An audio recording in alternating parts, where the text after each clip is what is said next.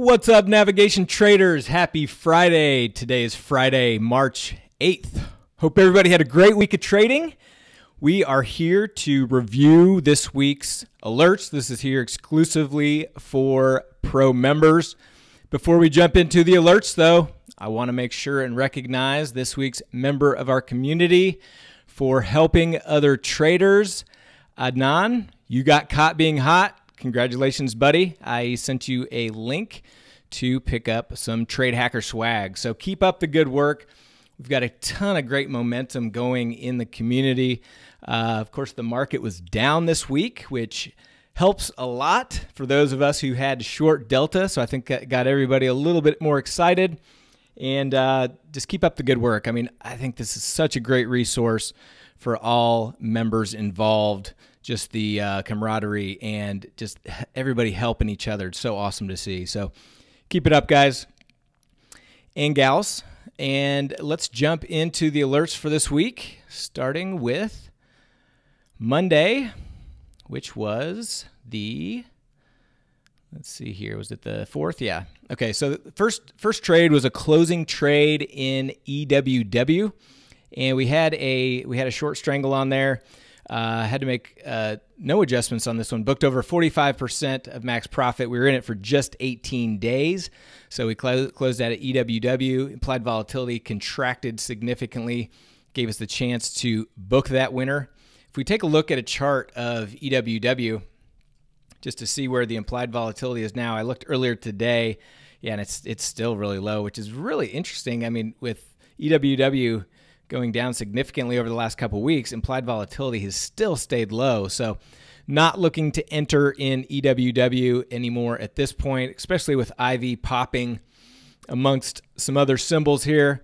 A lot of good trading opportunities available outside of that one. So we are out of EWW. Next trade was a closing adjusting trade in IWM. So we closed one set of our short call verticals in IWM. This was in March, so with only 11 days to expiration at that point. And so we went ahead and just closed that out. Price moved. Now, of course, looking back, we probably wish we would have held this because price moved down throughout this week, which would have given us a better spot in this position. But at this point, we were getting to that point where we were about 5-to-1 on our short delta to theta ratio. So we're actually looking to cut loose some short delta, potentially add some, and this was a short delta position that we went ahead and cut loose. But it is what it is. And of course, now after this down move we've seen this week, we're only at about 2-to-1 on our ratio. So that's how quickly things can change. And that's why I say don't over adjust. And that's why we keep that range of 1-to-1 to 5-to-1, is because you don't want to over adjust because things can change very quickly. But if we take a look at IWM, let's see where we're at now. We'll take a look at our Analyze tab, and you can kind of see the down movement we've seen this week. Pretty nice little sell-off here.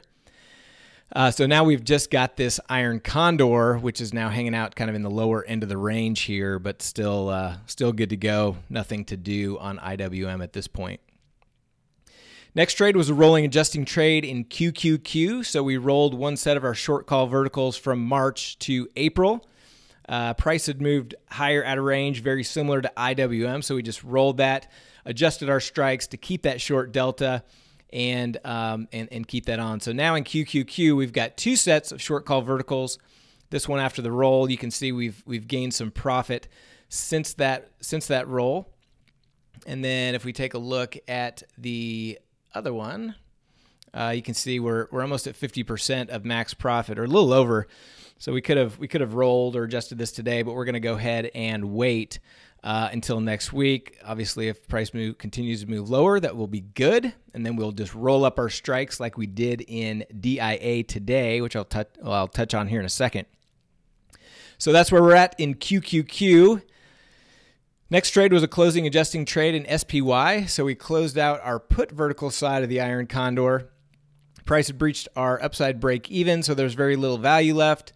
So at that point, we're still holding on to the call vertical. And if we take a look at SPY, now this is the call vertical here. So it's come back into range there. And then we've also got this iron condor, which we put on on a later alert, which I'll touch on here, but still very centered. Got a little bit of profit on that at this point. So now we're just in the wait and see game here. Keep in mind, we are 7 days to expiration left on our March. So we'll be looking to do something with this next week, either roll it to keep that short delta or close it out depending on where we're at overall. So look for that early next week. Next trade, rolling adjusting trade in Natty Gas. So we basically just rolled that out from April with 21 days to expiration. Remember, when we have uncovered naked positions on, once we get down to that 21 days to expiration level, we like to roll out to the next cycle. We kept our strikes the same, so we're still inverted on this piece. And so we're just going to continue to collect some more theta, and hopefully price has stabilized in Natty Gas. So if we take a look at our Analyze tab, that's this one here. You can see we're still inverted. The calls are lower than our puts, so that we call that inverted with the 2.75 and 3. And then on our other piece, we've got here, we're also inverted, and you can see price has moved up a little bit, so we're getting back some profit on that piece as well. So things have seemed to stabilize a little bit in Nat Gas, or actually, you know, it's just kind of bouncing around in this range, which looks like a pretty wide range, but based on the spread that we have, we can accommodate that. And in fact, a little bit more higher prices would actually be good. So hopefully things keep going good in Natty Gas. Next trade was an opening trade in Adobe. So we put on a pre-earnings long straddle with just 10 days to expiration. They announce on 3/14, so that's next week after market closes. So we'll want to be out of the trade by then. Remember, on these pre-earnings long straddles, we're looking for an expansion in implied volatility, which we've seen, and then a decent-sized price move, which we haven't really seen enough of a price move yet. And you can see right here, we're basically at break even. But if we can get prices to continue lower, we'll book a profit there. As we get closer and closer, our profit target goes down because we want to be out of this. We want to book a profit, obviously. So, you know, unless we get a major move down or a huge spike in implied volatility, we're probably going to, you know, if we get a little bit of a down move, may not get the full 20% we're looking for, but if we can book a 10% profit on this trade, I'd be happy to get out with that. So hopefully we see that happen next week. Next trade was an opening trade in TLT. So in this case, we put on and I got quite a few questions in the community about this. We put on a long put vertical, which is a short trade, right? We want TLT to go down. But since TLT has a little bit of an inverse correlation to SPY, that actually adds a little bit of long delta. Okay, so I did a video that's now posted in the community. It's posted on the blog that kind of explains this whole concept.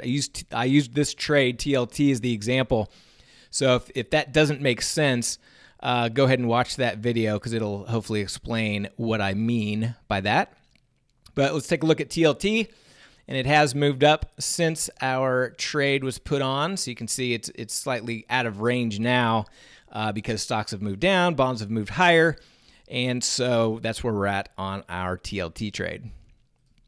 Next trade, closing adjusting trade in SPY. So we closed out one set of our short call verticals, booked a nice profit on that piece of the trade, and then we're still holding our other one, which I already showed you.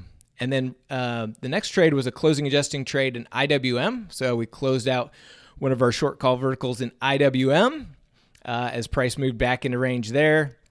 So I already showed you IWM because now we're just holding that full iron condor. So we got rid of the other piece, so now we're just holding this iron condor. Next trade, opening adjusting trade in SPY. I already mentioned that one. We put on a new iron condor in SPY as implied volatility spiked and that IV percentile got above that 50 level, sold some premium there. Rolling adjusting trade in DIA. So we had a short call vertical, previously part of an iron condor that we've been kind of rolling and holding for that short delta exposure. We got to a point where we're over 50% of max profit, so we just rolled down our strikes. April still had 41 days to expiration, so we didn't want to roll out to the next expiration. So we just stayed in April and just simply rolled our strikes down from 265, 270 down to 255, 260. So if we take a look at DIA, you can see that's where we're at. So it's moved up a little bit since we did this roll today, but you can see still within range. So just looking for a little bit more downside to benefit that piece. Next trade, opening adjusting trade in SMH. So we added a short strangle here. Price was hanging out in the upper end of our range on our other one. And so with implied volatility popping today, IV percentile got above 60 in SMH. So we went ahead and added some premium there. And so here's our original inverted adjusted strangle. You can see it's kind of hanging out in the upper end of the range. We've been, and then so what we did is we just added another short strangle here to collect some more credit and give ourselves a chance to book some more profits here. So you can see what happened in SMH implied volatility as price has been coming down, implied volatility going up. So good time to sell some premium there, it looks like. Next trade, closing trade in XLV. So this is a short call vertical that we put on originally for some short delta exposure. We did roll it once, and then now down to March with just 7 days to expiration. We needed to either roll or close it out. Had a nice profit in it, I think $260. So we went ahead and booked that in XLV. Now, if we take a look at a chart, XLV, the implied volatility has spiked, and it's nice and high as well. So if implied volatility stays high into next week, we may look to add another position here, maybe sell some premium centered around the current price at that point. So look for that potentially next week. And lastly, we opened a trade in FXI. So again, implied volatility popping in a lot of different symbols today. And so FXI was the one we chose here. And we just did a tight iron condor. If we take a look at FXI, implied volatility popping up. And then we just did a tight. And the reason we did this is because, I mean, this is a $42 symbol. So you can't get really wide and collect enough credit to make it worth it. So we just did a tight iron condor here. And that gave us enough credit to make the trade worthwhile. Now, keep in mind that lowers your probability of success, but we're going to manage this quicker too. So we're going to look to close this out between 25 and 35% of that max profit. So those are all the trades. Let's take a look at some of our other positions. By the way, I mentioned we're about 2-to-1 on our short delta to theta ratio. So that's I think that's a good position to be in the current market cycle. And then, I mean, think about how quickly this changed. I mean, I can't remember exactly. I'll have to look, but I think our account was sitting at about 94,000 at the beginning of the week. Now it's almost 100,000. So our P&L is the last few days has continued to hit new highs. And you know, that's just the power of this strategy of keeping that short premium, keeping that short delta, diversifying in different symbols, different time frames, you know, all these different things that we teach and we talk about over and over and over. And it's just the power of this methodology. By the way, we do some promotions on social media, and I love when I get the statement that, hey, why are you teaching people how to trade if you could just make money yourself? And the reality is we've made a lot of money trading, and you know, this is just our alerts portfolio. My personal account's much bigger, and yeah, we make a lot of money, but why would I not share that? I mean, look at what's going on in the community. People are making money, they're sharing trade ideas, everybody's working together. After, you know, anyone who makes that statement just is either not ever made any money, and it's like, why would I just keep that to myself, right? And it baffles me when people say that or ask that. But, you know, you guys know how powerful this is, especially if you've been a part of it for a little while now. And just the fact of people helping each other and helping each other become successful, I mean, that's what it's all about, right? It's not about, oh, I can make a bunch of money and I'm just going to keep that to myself. It's all about helping you guys, and I love it. I mean, what gets me fired up in the morning is not, oh, great, I made a bunch of money trading. I mean, that used to do it for me, but guess what? After you do it for a while, that becomes almost irrelevant. Now what gets us up in the morning is seeing others' success. And now it's really coming through now that we created this community and we've got a lot of people engaged, a lot of people, posting and getting excited and helping other traders. And, just seeing the success of our members, it's just, I love it, guys. So keep it up. And I hope you're having as much fun with this as I am, because I love seeing your guys' success. All right, where was I going before I got off on that tangent? Oh yeah, our other trades. So we've got 6B, which is the British pound. We've got a short strangle on here. Price has come down nicely here, so we got a little bit of profit. And if we get a little bit more down movement, we'll look to potentially book this one next week. We've got oil. We've got 2 pieces on in oil, which it also has come back nicely. So not only has stocks moved down, but our other positions have behaved in our favor as well, giving us a great week. So we've got this piece, which is a straddle in the 56 straddle in oil. So coming back with some nice profits there. And in oil, we've got how many days? 39. So we've got a lot of time left in May. So we're not looking to roll out yet, but just going to continue to collect that theta. Hope price stabilizes and stays in our range, and do what we do. The other piece here is this inverted strangle. Again, same kind of thing. We're just collecting more theta, waiting for time to pass. ES, we've got a long put vertical that we've continued to keep on for that short delta exposure. So we'll continue to do that there. ZN, which is the 10-year note.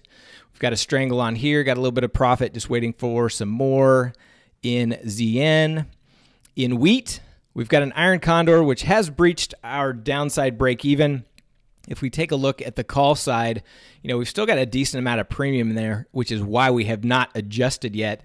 The bottom just fell out of wheat, man. But we're just going to continue to manage that as needed. Next week, we might potentially look to add another iron condor in wheat, kind of centered around the current price. So we'll have a couple of them there, and then potentially take that off if price moves lower. I mentioned Adobe, mentioned DIA, EA. So this was a suggestion from Big Willie in our community. Price is still very centered. Got a little bit of profit here. Interesting thing with EA is even with price moving down, implied volatility was moving down, and then with price moving up, implied volatility has still continued to move down. So a little interesting little movement going on in EA, but we'll continue to manage that one as needed. EEM, we could have taken this one off today, but we want to keep that short delta exposure over the weekend. So obviously, if we get a down move, that's going to help. But we'll look to do something with this next week. This is in March, so we've got 7 days to expiration. So we will either roll or close this one out next week. I mentioned FXI, IWM, IYR.